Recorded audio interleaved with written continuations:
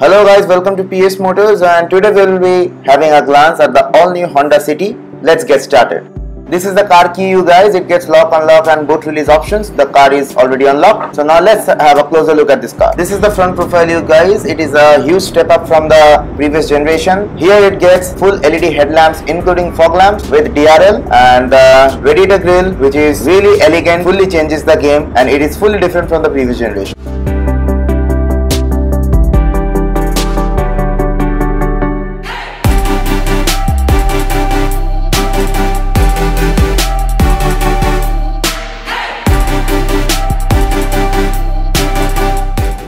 From the side, the car really looks gorgeous and elongated. It's again a step up from the previous generation. It gets a hell lot of character lines which uplifts the car and makes it more elegant.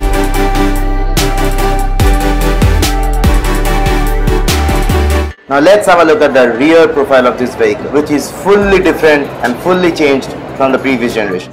This car gets parking sensors and a rear camera, including reflectors at the bottom of the rear bumper. These tail lamps are fully LED lights, which kind of reminds me of the BMW 3 Series. Comment down and let me know what you think.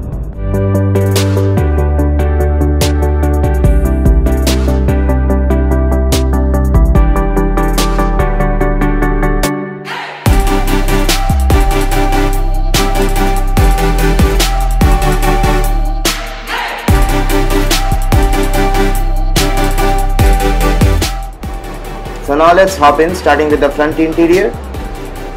This is the driver's side door. This is the pull lever in chrome. These are the window and ORPM controls. At the bottom it gets a bottle holder. This is the tweeter, and this is the gorgeous interior of this Honda City 2021. Getting in, this is the beautiful leather wrapped steering wheel. This is the semi-digital instrument cluster. And on the steering wheel it gets the control for media on the left side, and on the right side it gets the control for the cruise system of this vehicle. On the dash there you get the push start button, and on the right side again it gets the control for the light options, the light controls, and the lane watch assist, which is provided by Honda. The steering wheel is equipped with both tilt and telescopic adjustments, and on the right side it gets the wiper controls.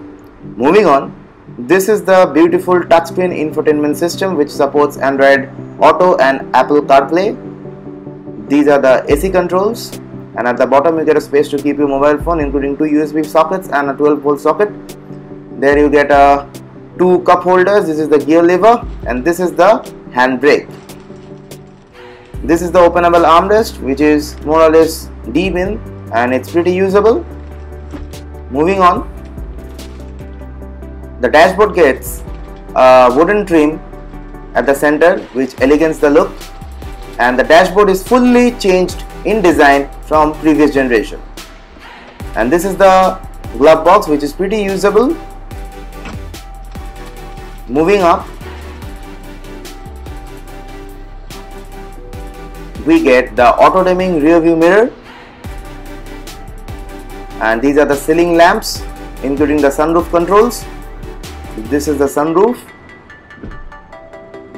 and we get the sun visors including vanity mirrors for the passenger as well as for the driver side.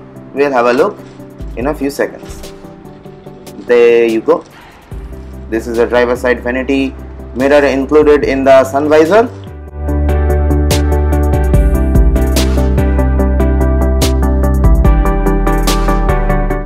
So now let's hop in the rear side of this car. This is the place where the owners will spend most of their time.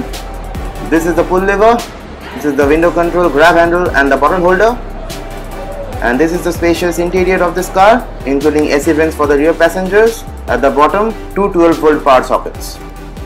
And moving on, we get to see full leather interiors, and these are the ceiling lamps with an armrest with two cup holders. It gets three individual headrests for extra comfort, and the rear windshield also gets a sunshade.